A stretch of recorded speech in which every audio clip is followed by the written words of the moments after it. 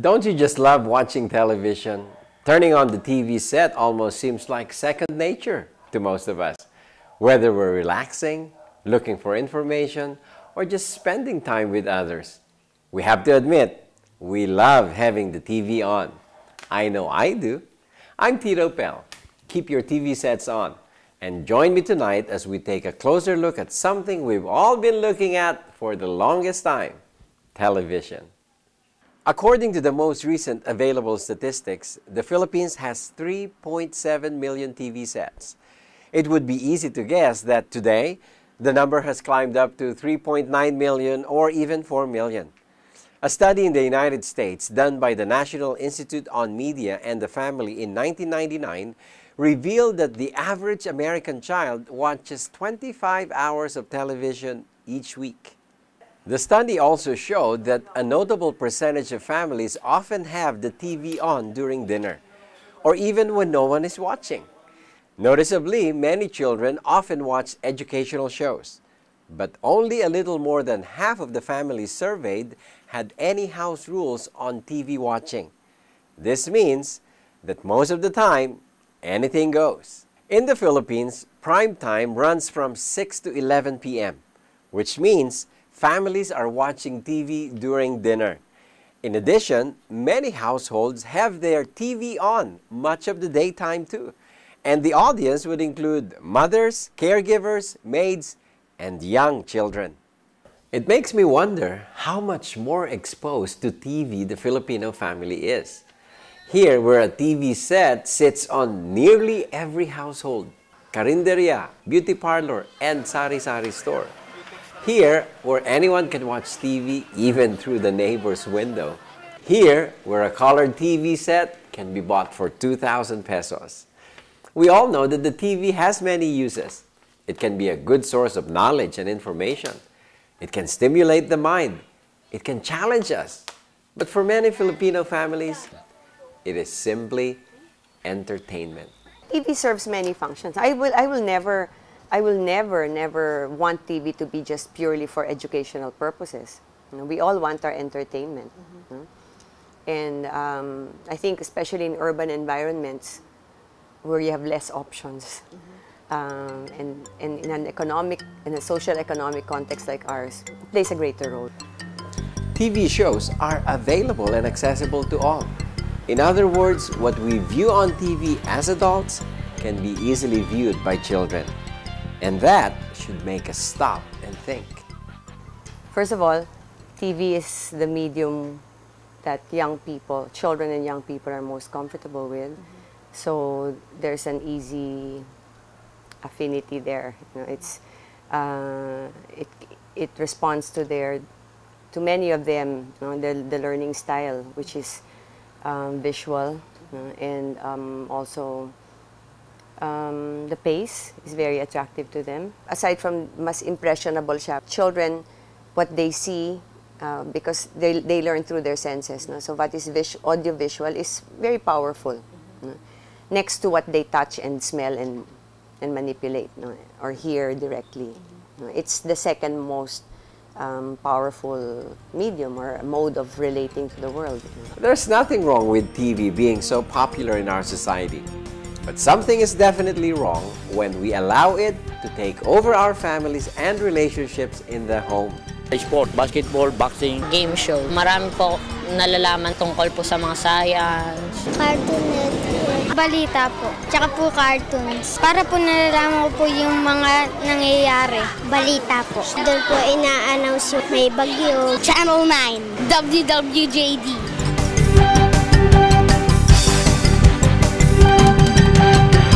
Nakaka-relax, mga information. Favorite ko yung sa cooking every Saturday. Educational, ganyan.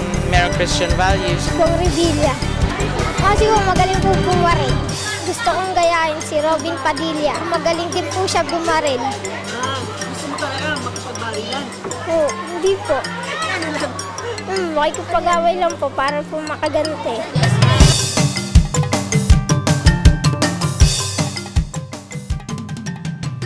There is no doubt about TV's huge part in our daily routines. Over the years, TV has become a convenient fixture in our lives. as provider of news and information, entertainment, as well as sex and violence. Some parents talk to us about how sex and violence have seeped into homes, and their stories may just sound familiar to you. We were having lunch or dinner, so just having a meal, okay? And your typical meal conversation led to my daughter saying, "Okay, Daddy, why don't you give Mommy a kiss?" Okay? So we all found it cute, okay, giggle, giggle, giggle. And my son, who was just having his food, eating his food, very casually says, "Yes, Daddy, why don't you use your tongue?" So I asked my son in the most natural way I could at that particular point in time when I felt like collapsing. "So, where did you see this?" And he goes, very shyly, he said, "No, no, no, nothing, nothing, nothing." So I volunteered for him. "You saw that on TV?" And he just nodded his head, yeah. Siguro kailangan bantayan talaga, no? Kasi kahit na general patronage yung sinasabi, minsan merong kissing scene, pinapakita na hindi dapat makita ng bata. Meron akong na dinalaw ng isang magulang na nahuli niya ang kanyang anak na hinahalikan sa lips yung kapabata niya.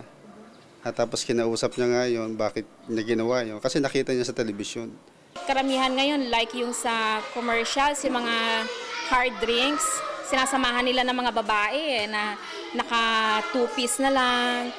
Kasi yun nga ang ano nila, pagka hard drinks, pang-akit na nga talaga sa mga lalaki yon. So ang mga bata ngayon, nagkakaroon ng malis ngayon, kahit na nagkatabi lang yung classmate nila. Violence is also pervasive in TV, and that means we have allowed it to come into our homes as well.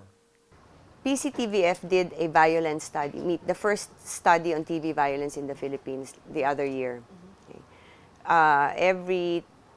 Every 6 to 10 minutes, a child sees an act of violence. That's how frequent it is. Okay.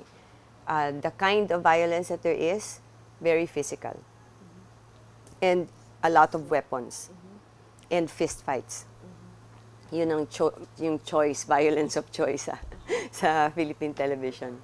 Some teachers talk to us about their pupils' performance at school. Do you notice the same things about your kids?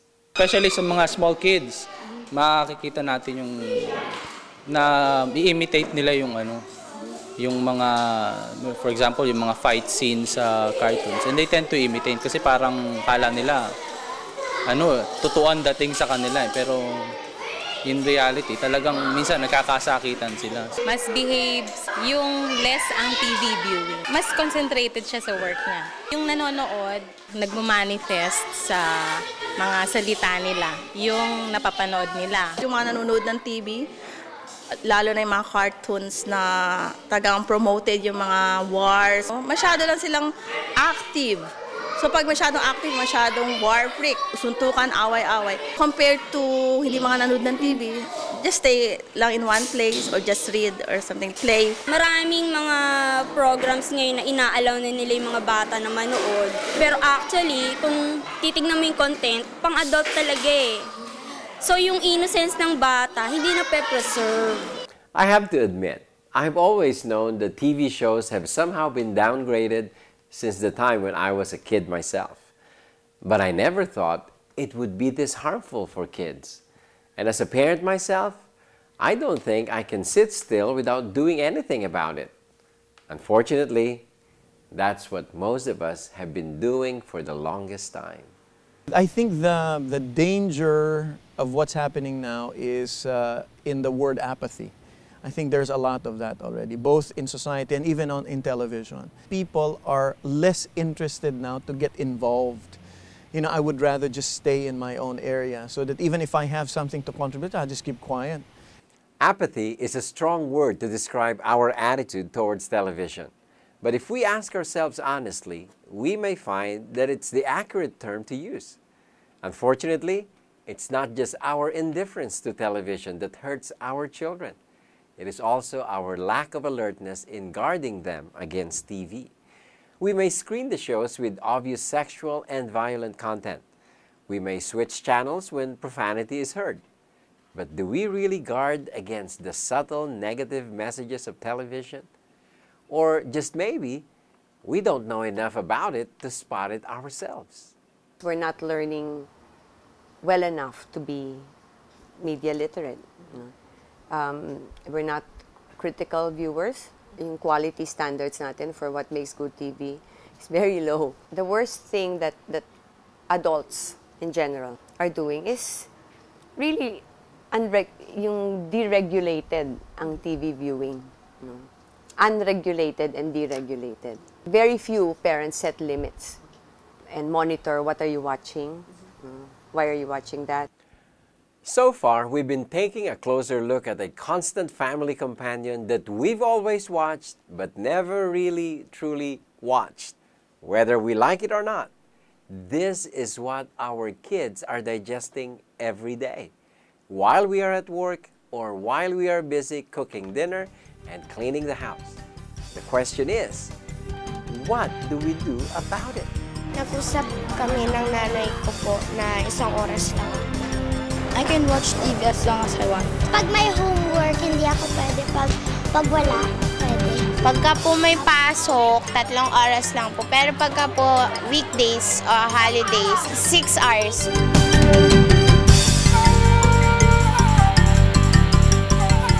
Ayoko nang magugulong sayawan ng mga kwento-kwentuhan ng mga kabataan. Yung mga drama po, nakakaiyak. Hindi ko gusto yung mga bastos. Ayoko po ng wrestling dahil nagsasapahan. Telenovela po, nagsasampalan po. Kasi po baka gayahin ng iba po. Baka manampal na lang po bigla ng iba.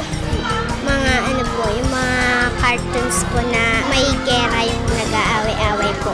Bakit pinanonood? Kasi po para po may matutunan po ako. Kasi po pag inaaway po ako, meron po akong panlaban. This is what's happening little by little to our children. When we go to work, while we busy ourselves with our business, while we occupy our time with house chores.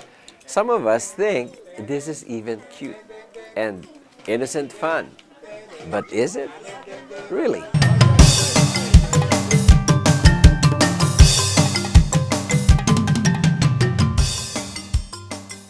As parents, we need to be more discerning when we watch TV with our kids. It's good that we screen out profanities, sex, and violence. But there's a lot more on TV that we must be aware of. According to the Public Television Outreach Alliance, here are some things we should be careful about.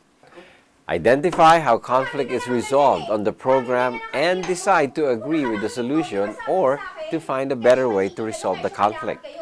If the solution is too violent or morally unacceptable, think of different ways that the story could have ended. Recognize the stereotypes being perpetuated on television. Don't be carried away by the funny jokes or the dramatic scenes. Look closely at how characters are portrayed and treated. Identify what else is being sold besides the product in TV commercials. It's also values, personas, role models, and the like. Take care not to believe everything you hear and see on television. Neither accept the TV as representing real life. Not everything we see on TV is reality. Let's not forget that, no matter how good the acting is or how emotional the music gets. Always question the reliability or bias of information sources on TV, such as news or documentaries. Not all news or documentary shows are true and objective. Don't easily believe that their portrayal of reality is fair and accurate. Don't just accept the opinions being aired by news anchors or hosts. The young minds of our children take in more of what the TV says than what we as parents teach them. Without a doubt, the TV's role in our family has to change. But the question is, how far are we willing to go to turn around our family's TV viewing habits? Do we really need to be out, both of us out, working so that we can pay the bills, or is our child's growing up more important than anything else? Because what will happen is it will be the TV that will educate them instead of themselves trying to set the standards. It will be the standards of what is given on TV. And since we don't have any control, I mean, on TV it's like everybody's standards. Granted, nobody wants to make the TV the designated babysitter of the household. But what do we do when both parents are busy with work and simply can't monitor their child's viewing habits 24 hours a day? One good solution would be to set rules and regulations for them. Have specific times. Know the schedule of the programs and tell them no TV time during this time, only or a list of to-watch programs. Only this. And you need to brief your helpers if you have helpers. If you're living with your in-laws, then these are the only ones to watch.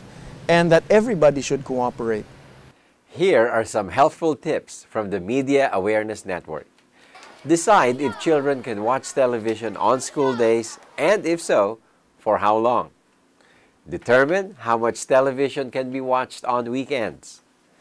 Be clear about the time a child can watch television. Establish rules about finishing homework, practicing, reading, or doing chores before watching TV. Don't forget to check on your children, either by talking casually with them or calling from the office to know what they are viewing on TV. Most of all, if you find a show or portions of a show objectionable, write to the kapisanan ng mga broadcaster sa Pilipinas, for they are tasked to police their own ranks. Write your name, the time and channel or station, the name of the program, and the date when you watched it. And give the reasons why you found it offensive. And if we call you for the hearing, be there. The telenovelas, my wife loves to watch those shows, and sometimes my kids also watch with her. And there are scenes minsan na mali dun sa telenovela. Me and my wife talk about it, and mga scenes na ganyan, hindi dapat makita ng mga bata.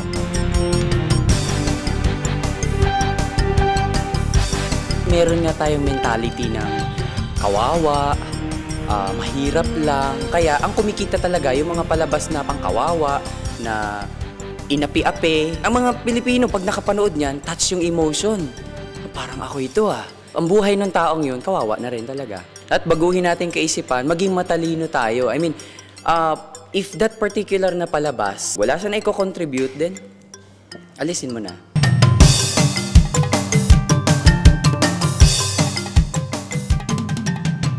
Very much want them to contribute to building a world that's fit for human beings to live in. A world where people care about people and the environment and the now, the present and the future, and where there's constructive problem solving.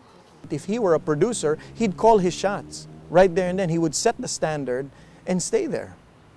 Not because remember when the Pharisees were against him, he did not play with the Pharisees and in a sense dance to their music. He did not.